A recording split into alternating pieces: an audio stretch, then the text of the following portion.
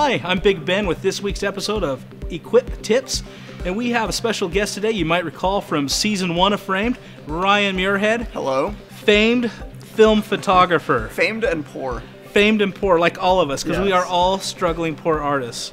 Ryan's come out today to talk to us a little about film cameras.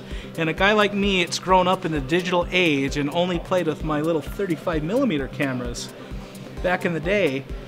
Let's talk a little bit about film and how to transition into it. Let's say like I'm a digital photographer and I want to get into film. What would I need to do? And then let's talk a little bit about the differences. I guess we're going to talk about the differences between film and digital a little bit. All right. And pretty much whatever you want to talk about. Okay. I am your Beckon student, and you can put on the white lab coat of love. I'm honored. I promise you, I washed it last week. Look at that. Just my size. Yeah, just about Double-breasted? 5X is too big.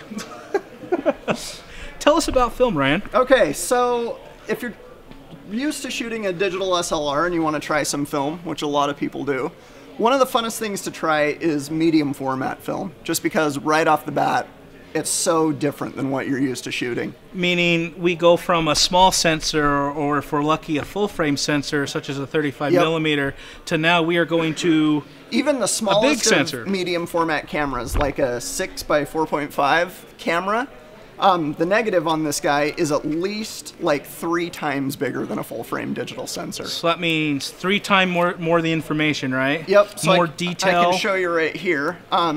This right here, or this, whichever is easier to see, that's the size of your negative. You're telling me the negative is that big? Yeah, and this is the smallest of medium format cameras. That can hold a lot of information. Yeah, it's a ton. At a full resolution scan of this negative, you're looking at probably the equivalent of like, I mean, I don't know exactly, but probably like 60 megapixels, getting a couple of gig files if you were to do the full resolution scan of just what's on there. That's almost as big as I am, dude. That's a pretty big resolution. And you can get that resolution out of $50, $100 medium format film cameras. They obviously go up to more expensive and nicer ones, but right off the bat, you can be getting way more information than you're used to. So I can get a medium format camera without going and making our spouses angry and, you know, going and buying that 20 grand big medium format camera. I don't have to go spend that to get into it. Absolutely. There's options which, you know, give you beautiful images, but even like the Holga and Diana toy cameras that everybody plays with, even those are medium format negatives. Really? So even there, Wow. on a $20 camera, you can have a gigantic negative. Awesome.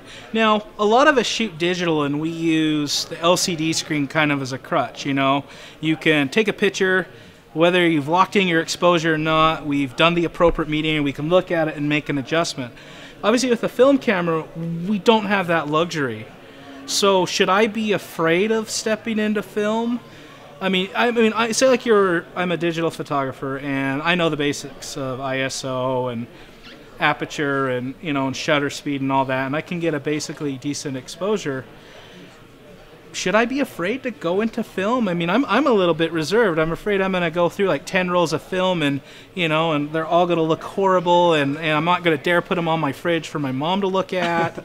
I mean, what am I going to do here? You know, the scariest thing about that, not being able to see exactly what you've just taken, is also the biggest reward of shooting film.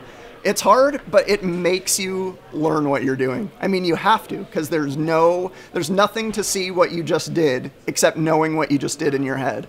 All my cameras have built-in light meters that when knowing what you're doing, you can use, but when you're starting, this guy's your best friend, a handheld light meter. Which this one is an incident or a reflective meter, Yeah, so we can do both. Yep, this one has incident and reflective, spot or just bulb metering like this. And we were talking about these in a previous episode where Susanna Audette kind of told us about the different types of metering. And these are just awesome. I think, you know, if you don't have a film camera with a built-in reflective meteor. A built-in meteor. A meteor like that, we're probably going to have to go with something such as an incident meter. Yeah, you absolutely would. Once you get shooting long enough and you've shot ISOs that you're familiar with, you kind of get to the point where you sort of know where you're at. But absolutely, you want to be using some sort of meter to tell you where you're at. Do you use these? Have you do you implement these in your workflow on a day-to-day basis? Oh, I take my light meter to every single shoot. So I mean, and it makes you look cool. I mean, let's be honest. I mean, the power of the light meter compels you type of deal here. I mean, I just, I could. And when you don't know what you're doing, it's a great pause. Hold on, let me check the light. Interesting. Let's just adjust our aperture by a half a stop. No, I even when I shoot digital, which isn't very often anymore, but I always carry this. To me, checking the LCD screen is just taking you out of the moment. The looking at it, and the thing I hate most about looking at it is what it does to the interaction. Because either you look at it and you're excited and you look surprised that you did something right, or you look at it and you totally screwed it up and they're thinking, oh my gosh, what do I look like where they look this disappointed looking at the picture? You want to keep that relationship with your and that's kind of an off subject, but keeping that rapport with your subject is an important thing. And I know, at least when I was starting out, I was one of those guys, I would shoot a frame, look, I'd go through 20 seconds of awkward silence, the model's sitting there like, come on, Big Ben, what are you doing, man? I mean, let's get going. And you kind of get out of that workflow. And so I guess by not having that LCD screen, you can stay in the moment and keep that rapport with your subject. Yeah, and this, for that entire and this time. serves the exact same purpose. What are you checking your LCD screen for? You didn't blow your highlights. You didn't clip any of your shadows. And that's what this does, You meter the darkest part of your scene. You meter the brightest part of your scene. Now you know the range of the scene. You set your exposure, then you start shooting. To me, that's a lot simpler even than checking a screen. Now, the other thing, too, that we all know is that we have a greater dynamic range in film, than, even though digital's come so far from the first, 2 you remember the megapixel wars of the early 2000s, it sounds like a science fiction, the megapixel wars. We've come so far from there now to where, even digital, we're up to, like a 26 megapixel camera. It still doesn't have the tones or the detail as film. We still don't have that wide gamut of stops between darks and lights, right? One of my favorite things about color negative film, with film there's 3 main types. There's a lot, obviously, but when you're considering what to choose, you're probably either looking at color negative, black and white negative, or color positive, called slide film. That covers most of the available films that aren't instant film or alternative processes. But what I love with color negative film, which is C41 processing, is that basically you cannot blow your highlights. And there's so many... So would this be a good, safe film to start with? 400 speed color negative film is the go-to learning film. Either a Kodak Portra 400 or a Fuji 400H. Those are like perfect intro films. Really? Yeah. So that'd be good to start with, because that's always a concern. Even in digital photography with our limited dynamic range, if we're sometimes even a half a stop off, we've lost those highlights in the hair. Yeah. Or we've got those muddy blacks. And even with our cool Lightroom and Ticks and Techniques and the recovery slider, we still, once that information is gone, it's gone. Yeah. And like I said, on color negative film, you cannot blow highlights, which is so cool for shooting like a wedding dress or an outdoor scene, harshly lit, is that 6 stops overexposed from your key light, your highlights will not be gone. Film's in the exact opposite range of digital, where in digital, you'll retain more shadow detail than you will with film at the equivalent speeds. But it seems like in digital photography, we meter for the highlights. Yeah. Now, I've heard in film, you meter for the shadows. Is that? Yeah. Obviously, the more you learn and the more you learn to see light, you know what kind of shot you're going for and you meter appropriately. If you're just making the switch and you're shooting a color negative film, the absolute fail-safe is meter for the shadows. And what I mean by that is you meter for the darkest part of the scene. Just a real basic example, if you're shooting like a portrait, we have some pretty good reflective light and everything right here. But generally in a portrait, we're going to take a portrait of me straight on a view. We've got we've got an LED. We have a studio light above us. Right. It's on axis with our camera. Say it's a beauty dish or a softbox. I've got that nice shadow below my chin. Exactly. In straight on lighting, if I had a chin, almost always. In straight on lighting, what you'll almost always be metering for the shadows in a portrait is underneath the chin. So I would just pull up my... No, not at all. No. See, the thing is, I don't even have to get right Can I come to the other side of the desk? Is that going to work? Sure. Like if I was metering you and I didn't want to get too invasive, I have my light meter and I'm just going to point it. You don't even have to get closer. All you have to do is meter at the same angle, metering for your chin. And if you shoot at that exposure, you're not going to underexpose your image. Wow. So that's a really quick way. Especially with the color negative film, because, you know, because we're not worried about the highlights so much. We are worried about the shadow and losing the details in the shadow. Yep, so that's exactly. why you're metering for the shadow. So metering for the shadow, just wow, like that is awesome. I'm so excited. Having you talk about this makes me so excited about stepping into film photography. Not only because it's going to make me a better photographer in the technical aspects of learning my exposure and doing it right the first time in camera, but that even with digital, as neat as it is and how far it's come, it still doesn't have the detail, the tonal range, or the dynamic range that what film or celluloid has. It still hasn't quite caught up to it. You know, maybe my favorite part about film is that once you're over the scariness of exposing it correctly, knowing what you're doing, when you get a good exposure and when you know what you're doing, film has a look. Like, you know, digital raw files, you know, you're just trying to capture a good one and then you make it look like what you want it to look like. Films are all different, that they have their look kind of built in. Sometimes you can see that as limiting, you know, like, well, this is what it's going to look like. But once you're choosing your films correctly, it's so liberating. If I spend more than 2 minutes on an image in Photoshop, then I'm like exhausted. Like, what am I doing?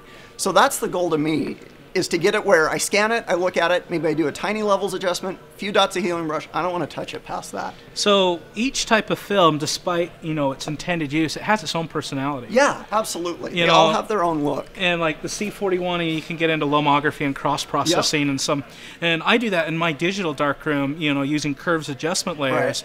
But how neat would it be for me to shoot C41, cross process it, and have that right out of the camera with that expanded tonal range, with that extra information, as well as that natural grain that comes with it. And that's, I mean, it's all, of course, personal preference, but to me, grain and noise is no comparison. A super grainy image feels romantic and like a memory and timeless, and a super noisy image feels like a bad recording from a VCR. Something I love about film is how easily accessible different aspect ratios are and different types of cameras are, and how it makes you shoot differently. Now, aspect ratio, that's like a big word. Okay, What is aspect ratio? Aspect ratio, you're shooting on a digital SLR. It's mimicking the size of a 35mm negative, which is 24 by 36. Length, height, length, width, height, you know what it is. It's this, it's 2 high to 3 wide. And most people, that's all they know. Two high, 3 wide. And that's what modern DSLR shoot. Right. 2x3, 4x6, 8x12. So in my 35mm film camera, it's obviously the same because that's what they were copying for the 35mm sensor size. But in cameras like this is my Rolleiflex. It's a 6x6. It's a square negative. And in this one, which I do a lot of my work on, it's a Contax 645, which refers to a 6 by 4.5 ratio, which is a little more square than how long the digital is. So in digital, you're this, and in the 645, you're looking more like this. And I like that for portraits so much more, because in the 2x3, you know, you do the headshot when you give them enough room, you're seeing to like this weird mid-chest level. And as you guys all know, quick tip on equip tips, you never want to crop at a joint or a weird level. So I've noticed that when I'm shooting, you're fighting that a little bit, aren't you? But in 645 or in square, you can get these beautiful no crop kind of perspectives that I just love. Tell us a little bit about whatever you'd like to talk to us about a little bit. Okay, I want to address kind of how it makes you shoot differently. On this camera, just like your 35mm SLR, this is an SLR camera. Meaning it's going in, it's hitting a mirror, it's coming into a finder. So you're single lens reflex single lens camera. reflex. You're seeing exactly what you're going to shoot. So the image is right side up in that. Yes, it's exactly like that. On this camera, which is my Rolleiflex, it's a waist level finder, which, as you might be able to figure out from the name, means you're usually shooting it like this. So right off the bat, it changes your approach. Because now you're... So you can't hold... There's no viewfinder on the back of it. There is. You can push this in and you can flip this up and you can look through it like this. But the most common way to shoot these is from down here. So let's do that. Yeah. So let's show our viewers kind of... So right off the bat, instead of looking, you're automatically at a low perspective, and it's square. And this is called a twin lens reflex, which means you're looking through one lens and it's taking the picture through another one. So there's no mirror that flips up unless it hit the Exactly. film. You literally have a framing Yep. lens, and And you they're actually right- have the normal They're exposing right on top lens. of each other, so there's not much difference. You're pretty much seeing exactly what you're getting. But the advantages of that is most of the noise from a camera is the mirror flipping up and down. Also, a lot of the camera vibration, what shutter speed you need to be at, is due to the mirror, how much it moves. Without that, on this camera, you can easily hand-hold a sharp image at like 1/8 of a second. And get tack sharpness out Absolutely. of it. And You're it's not almost We're not silent. limited by that. We're below a 60th of a second. Let's click on our VR or IS and let's try to Exactly. nail it. You could hold that 1/8 of a second, and obviously you got to hold it still. But I mean, you're not worried about getting that motion blur. And I don't know if this will pick up, but that's the sound of the shutter. So that sounded really with almost sexy. I'll be honest with any you. ambient noise, it's almost silent. And that's a great appeal too for like documentary or street work, or holding this at your waist, just kind of no creepy Well, stuff. and like when I've worked on film sets, I mean, as a still photographer, I mean, Yeah. we got to have a blimp around our camera, some type of enclosing device to silence that mirror. And a lot of what you're hearing in a DSLR camera, that shutter click is not actually the shutter gears. You're actually hearing the mirror flip up. Exactly. And so this obviously looks cool. I mean, this almost could be a prop in something. I mean, this looks so amazing. Now, I'm assuming, Ryan, they probably don't make this anymore. Rolleiflex, they still do make new film cameras, but you're looking in the $5,000-$6,000 range. I got this Rolleiflex, which is an extremely historic brand. There's been some unbelievable images come out of these cameras. Richard Avedon's early work was all shot on a Rolleiflex. I got this almost brand new in the box for $300 on the internet. So, speaking of the Rolleiflex or any of these that they don't make anymore, like the Contax guys are the gone. Leica still makes film cameras. Where would a guy like me go to find a place like this? I mean, am I gonna dig out on eBay? Am I gonna, where would I go to find something like this? eBay has a lot of stuff. They certainly have the most options. You just want to be careful, figure out what you're doing. There's a site called KEH.com. It's a used camera broker. KEH.com. They're fantastic because they have a guarantee on all their equipment. If something's not right or it's not what you expected, you can return it. So so it can be bend proof a little bit. I'm really hard on my equipment. I mean, I sit on stuff, I drop stuff, I'm out in the Salt Lake shooting, I'm in water, I fall over sometimes. Yeah, KH, they also have a rating on all of their equipment. So, from like new to excellent to bargain So to you ugly. you can see what you're getting a little bit without actually holding it. Because I know that's always a fear that we do when we have online shopping opportunities and, in any type of technology-driven medium such as photography, we're kind of worried because we're not physically able to hold that and have that relationship with it. We're kind of worried about, are we going to get what we're seeing? Yeah. And with the rating system, obviously that makes it a lot easier. Another great thing about film cameras such as Rolleiflex or Leica, these are both like German-made cameras. They're basically built to last your lifetime. I've shot on a Rolleiflex that was from World War II, and I shot on it last year, and it delivered beautiful images. Leicas are they're made to outlive you. So it's not looking at, next year, what's the new camera I need? I was eyeing the M9. I could shoot this. I shot an M9 recently, and it's beautiful and well made, but it just doesn't compare for me to how... everything digital just has this expected life of 3-4 years, and you just have to plan on it being dead. Shutter gears wear out, Yeah. And obviously they didn't have, we use plastics now and polycarbonates and, and alloys and stuff. And back then, stuff was more metal, that generation of stuff was great. Yeah, I expect to be shooting this until I die. And Believe not it. next year either, until I die old. And let's just point this out. I mean, this thing looks really cool. I mean, this thing could probably cook a Pop-Tart if I put it in here. I mean, this thing could slice, dice, cook, and fry. And I feel like, this could be like a food dehydrator or something where I could make me some like fruit roll-ups or beef jerky. Yeah, there's definitely that cool factor. You wear these and you just feel, it's just how cool it makes you feel. Awesome. So I guess just kind of to wrap up, in photography, it's all about expanding your vision. Whatever you're shooting, if you're shooting digital, you're shooting film, everybody wants that, something that makes them see outside of what they're already seeing, something that pushes them a little bit further. And somehow, over the last few years, just from nobody growing up on it, film's been like the scary way, And it's really not. And I love how it makes you see differently, how you have to see your pictures in your head. Everyone wants to practice their pre-visualization. What am I going to shoot? What's it going to say? With me, the best way to work on that is to force yourself to work on it. I don't have the screen. I have to work on that every time I shoot. I love that about it.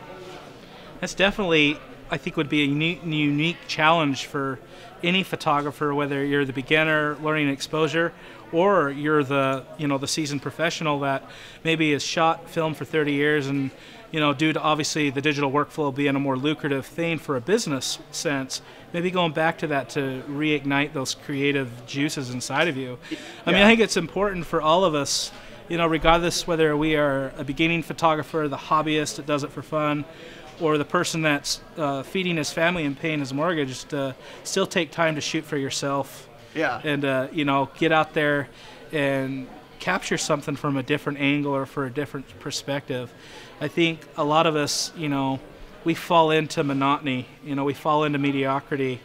And I think in my journey as a photographer, and I shoot full time, with me shooting full time and trying to, feed my family off of it, there's a lot of times where I don't feel creative, and it's looking at the same photos over and over on the LCD screen, going through the same process in Lightroom and Photoshop. And I think film would be a great way to really, really shake up those creative juices inside of me, as well as some of you out there, to try something new and to do something that is fresh, unique, and diverse. Yeah, it can be a really small venture. You can go to a store and pick up a $5 point-and-shoot camera, get some Walmart film, and just return it there. It doesn't always have to be about creating, the highest resolution or the most pristine image. Sometimes it's just saying, look, I have something that can capture an image, and getting out there and shooting, just to make yourself think differently. Well, Ryan, thank you for coming out today. I recall seeing you last season on Framed and being so inspired by your episode and how it kind of influenced me to maybe want to start getting into film. And to have you come out today and talk about the technical aspects of it, of what it would take for us to start this, has been absolutely astronomically inspiring for me. Yeah, and I'm happy to be here. I'm glad that you guys are tuning in. Ryan, thanks for being here. Thanks for having me again. I'm Big Ben with weekly Equip Tips. I bid you good shooting.